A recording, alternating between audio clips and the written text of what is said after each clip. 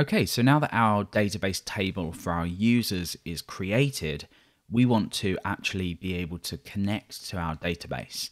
Now, if you've never used Eloquent before and never pulled it out of Laravel to use, this might be slightly confusing. But don't worry, later on in the series when we start to create our user model and start to do anything that we need with our database, this should become a lot clearer. So what we need to do then is inside of app, I'm going to create a new file which is going to store setting up Eloquent. So I'm going to call this database.php. And we're going to require this file in to our Bootstrap file. Now you don't have to create a new file for this, you could include it in here, but it just keeps it a little bit separate so it's a little bit easier to work with. So the way that Laravel's database component works is it uses Capsule, which basically is an easy way of being able to use it outside of your application. Outside of Laravel. It helps you use it any way you want. So this is namespaced. So we're going to import this namespace first of all. And Laravel components are under the name of Illuminate. So that's the vendor namespace. Then it's under database, Capsule, and manager. But we don't want to use the name manager. So what we can actually do is name this Capsule if we want. So we're naming manager as Capsule. So now we want to say Capsule equals a new Capsule instance.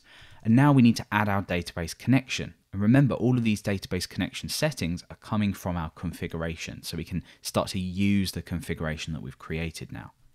So all we do to do this is say Capsule add connection. We pass in an array here of all of the different things that we need to provide. So inside of here, let's define these. So it's the driver. And I'm just going to set these to empty strings for now. We'll pop over our configuration in a minute. We have a host. We have the database name, which we already know. We have our username and our password. We have our character encoding,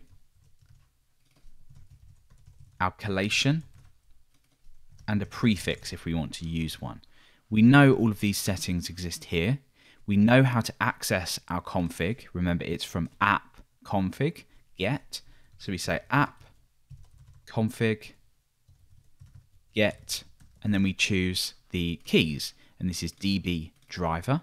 So we say db driver. And I'm just going to copy and paste these into here just to save a little bit of time. And this is db host. For the database, it's db dot, let's just check what we call that, name.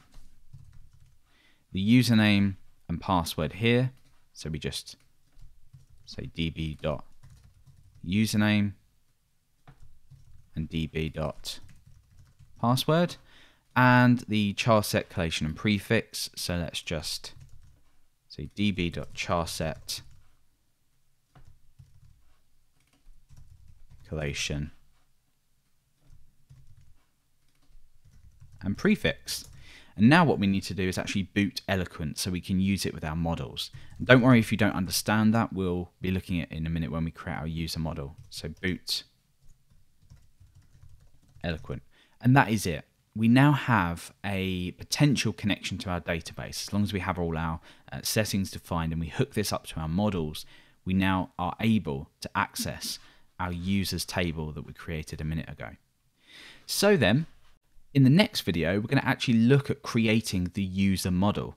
And then we're going to auto load that into our project so we can use the user model anywhere we want to either fetch a particular user, create a new user, update users' details, etc., etc. So let's jump over to the next video and do that now.